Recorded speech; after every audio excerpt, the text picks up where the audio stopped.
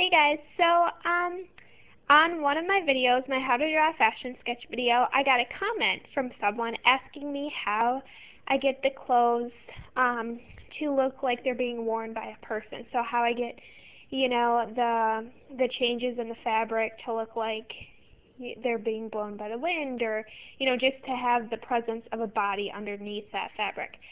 So I actually tried to do a video where I was drawing how I did it, and to be honest, you can't really see anything. So I'm just going to show you some sketches in my book, and really basically all you do is add a couple of extra lines in, so I'm confident you guys can do it just by looking at the sketches.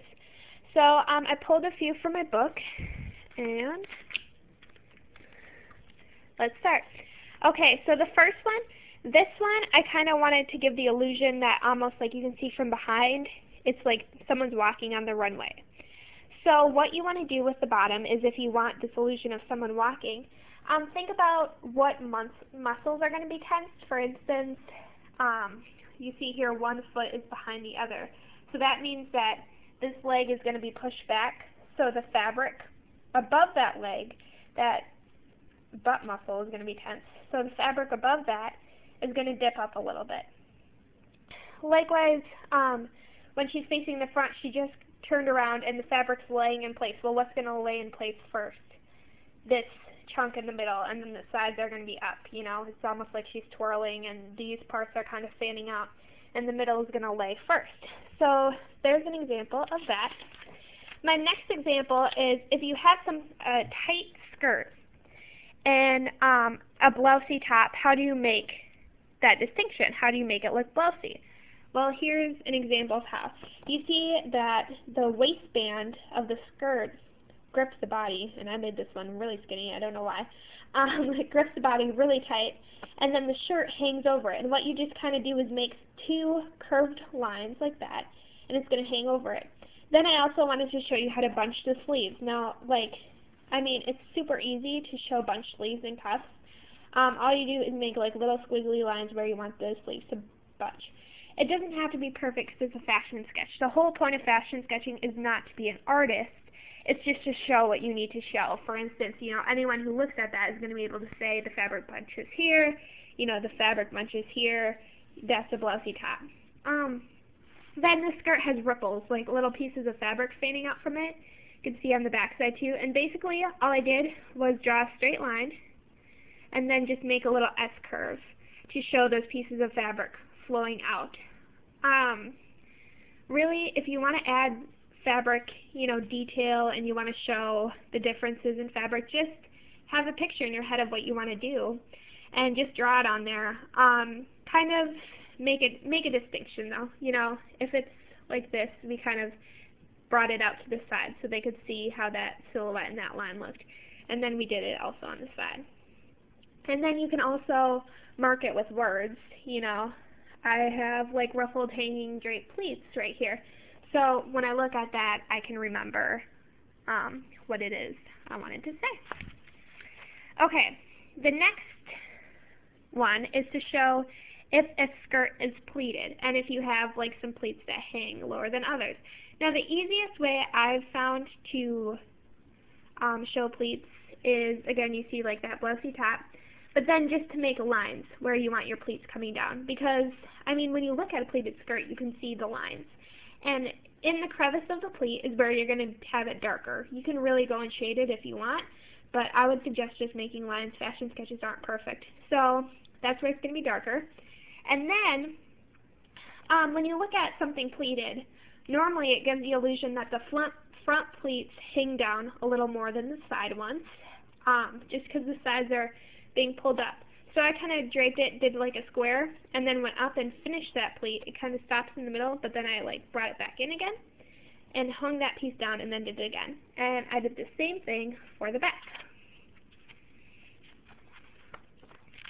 Okay, my next two outfits are to kind of show how it falls, depending on how your model's standing. So what you really want to look like is the posture you made of your model. So this one, you can see this shoulder's lifted higher, this one's down. Well, if this shoulder's lifted higher, and you have this hip pushed up, so it's kind of like that, then what's going to happen? The skirt's going to be pushed up, right? So then you see how our skirt just kind of tapers down. And the viewer then can imagine when it's straight how this skirt will fall straight, but it's kind of tapered down. The same thing goes for this. You see this shoulder is up really higher, and this one we actually did it traditional. So this shoulder is lifted up, and this hip is lifted down. So then this part of the skirt lies longer. Again, we have that kind of flowing to show that it's blousy. If you want to show a blousy skirt, the best way is to make a little ripple in it, because you almost want it to seem like wind is caught up under it, because wind can't be caught up under a tight skirt. You know, it can be caught up under a blousy skirt. So that's kind of how you make that distinction. And when wind's caught up under something, you know, you can see a little bit of the underside right there. Okay, this I wanted to show you on shorts again, how it falls. So we have the raised shoulder, and this time our hip is raised as the same shoulder. It's kind of like tilted to the side. So our short is raised too. You want to look at, you know, if she's kind of popping one knee, so it's down more, and she's raising her leg, you're going to want that leg of the short to be a little bit smaller. And then you're going to want the line that goes up into her crotch to be longer on this side than on this side, because there's more of a distinction up higher. Again, you're going to want the shirt to then hang diagonal just like the shorts, and you're going to want the waistband of the shorts to do the same thing to tie it all together. Okay, this one again is another one. You can see the crotch line higher on this one. You can also see I did a blousy shirt on this one. Sorry, I had to get the phone, but so you can see I did a blousy shirt on this one, and this shirt, the sides kind of hang longer than the center. So, you know, we just brought the sides a little bit, and to make that blouse, we just, you know, we marked where her chest was, and then you just kind of go A-line out from that. To show that there's some different fabric manipulation on this one, I just drew lines across it. And then my last one, this is another thing, you know, if the shoulder's raised and you want to show the flowy dress, and you almost want it so like her hand is doing something to the fabric. You can see that we lifted a portion right here, and what it's kind of like, imagine if your hand is on your hip, what's it going to do? It's going to dig into the fabric and create a little pleat there. So we just kind of made it a pleat, and like I said, pleats are easy shown, you know, with lines, which is what we used, and then at the bottom too, so you have this one hanging and then lifted up a little bit. And then you can really see, okay, this is lifted, her hip is lifted, her shoulder's lifted.